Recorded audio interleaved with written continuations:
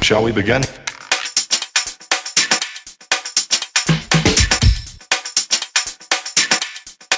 Let's begin now. Hey, what's going on, guys? Today we're going to kind of break down the omega-3 issue with going on a vegan diet. So, omega-3s, we have three different kinds. There's ALA, there's EPA, and there's DHA. One of the issues that comes along with going on a plant-based or a vegan diet is that you're only getting ALA. EPA and DHA aren't in plant compounds. They're only in more of like seafood and fish and those types of foods. So how are we going to get EPA and DHA if you're going on a plant-based diet? What can happen is the body has the ability to convert some of the ALA into EPA and DHA, but it's not a very good amount, and our body's not very efficient at it. So for men, it's as little as 8% of ALA into EPA, and as little as 4% of ALA into DHA. Premenopausal women can be a little bit better at this conversion process because of the estrogen, and estrogen kind of helps this conversion happen. So they can have up to 21% of ALA converted into EPA and up to 9% into DHA. Still not very good. And then on top of that, some people can have a gene polymorphism that actually makes that conversion less efficient and even less likely to take place. And all of this is relying on an enzyme called delta-6 desaturase. And if this enzyme becomes saturated, which can happen in really large doses of ALA, that also can stop that conversion process from happening. So you can kind of see where this issue is coming in. Now, why is this at all important? DHA and EPA and just omega-3s in general, they help build their part of what builds our cell membranes, particularly in the brain. So that's why they say like fish oil is good for the brain and all of these sorts of things, is because they're part of the cell membranes and we need them. It's essential nutrients that we have to kind of get in. Now, if we're not getting in any form of EPA and DHA, that can start to cause some issues. So this has been one of the main reasons why I've been hesitant in going down kind of a vegan path, is because of this omega-3 issue of the EPA and DHA. So, you know, you can get your blood checked to see how well you're converting the ALA that's coming from chia seeds, from flax seeds, from walnuts, all of these things that have high ALA content. You can check to see how well is your body actually converting that into DHA and EPA. But for a lot of us, it's probably not going to be that great. And even if it is really good, you still might not be getting as much as would be beneficial compared to if you're taking it in some form of seafood. Now, you can also get 23andMe gene testing to see if you have that polymorphism that's going to cause issues in that conversion.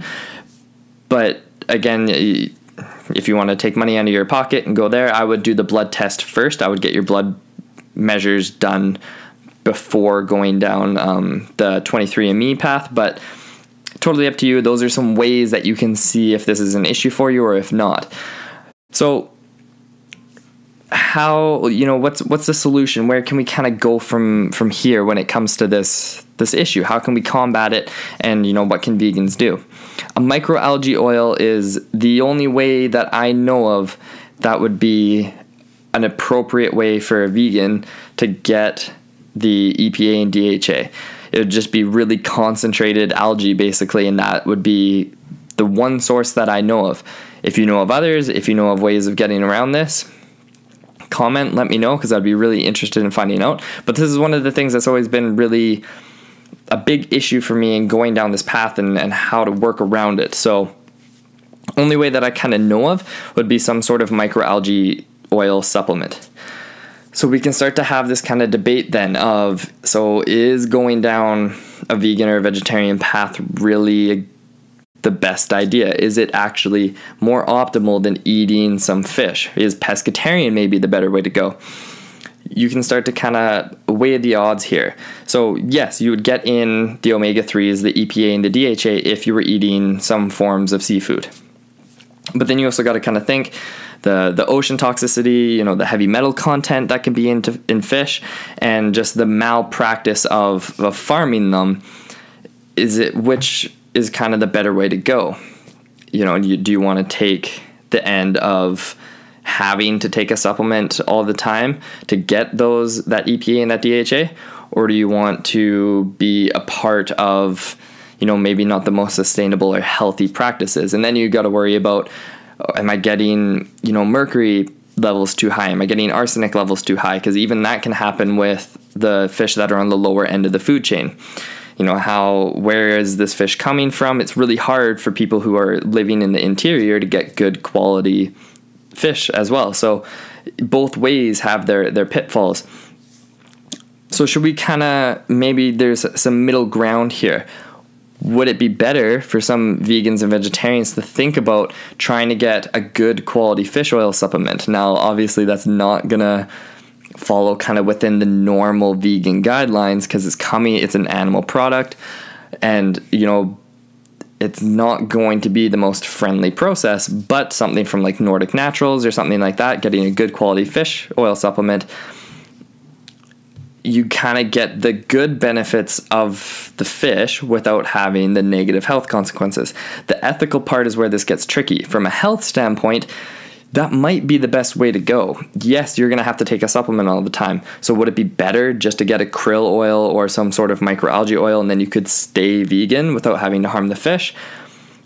That almost becomes kind of a cost thing at that point. But in a sense, not really, because getting a good quality fish oil supplement is going to cost a lot of money as well. So what do you guys think? Where do you think is kind of the best way to go? Is it better just to take the risk to eat fish? It's just simpler that way. I don't know. Is it better to go the vegan route and get a microalgae oil, and then you kind of get the benefits of the EPA and the DHA, but you're not, you know, you have the more optimal ethical standpoint, and you don't have to worry about heavy metals anymore. I don't know what to think exactly on that, and this has been one of the things that's been a debate in my own mind on going down this path of vegan or vegetarian, is what's the best way of going around that specific issue? So that's all that I have to say about this, and I'm really curious to see what you guys think, and how, you know, the current vegans and vegetarians, how you guys are currently coming around this, if you've thought about it, if this is something that, you know, you've already kind of worked around. And I'm also curious to see what, you know, the non-vegan and non-vegetarian folks have to say. How do you think, maybe is this kind of changing your mind? Oh, maybe I can just, you know, I'm totally cool with taking some sort of microalgae supplement, or maybe I kind of want to hit that middle ground and just get a good quality fish oil supplement from something like Nordic Naturals, where they actually cold store, so they basically store into the capsules the fish oil under a nitrogen environment, so that it doesn't oxidize and you get the good quality fish oil in, because that's one of the issues that comes from just the off-the-shelf fish oil supplements. I don't know. Let me know what you think. I'm really curious to see what people have to say, and this is something that I'm going to have to kind of think over and try to figure out what way do I think is better on a nutrition standpoint and everything else, which is the best way to go. You have the fish, where you can get, you know, the healthy fats and, you know, the EPA and the DHA. You also get the healthy protein from it and everything else that comes with eating the fish. But then you also have to worry about the ocean toxicity, the heavy metals, and all the downfalls of not being able to get good quality fish all the time.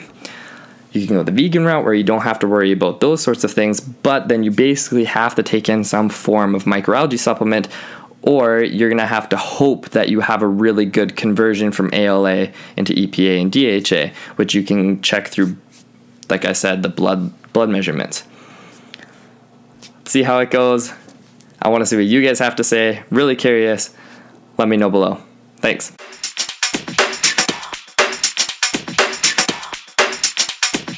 Oh, for sure.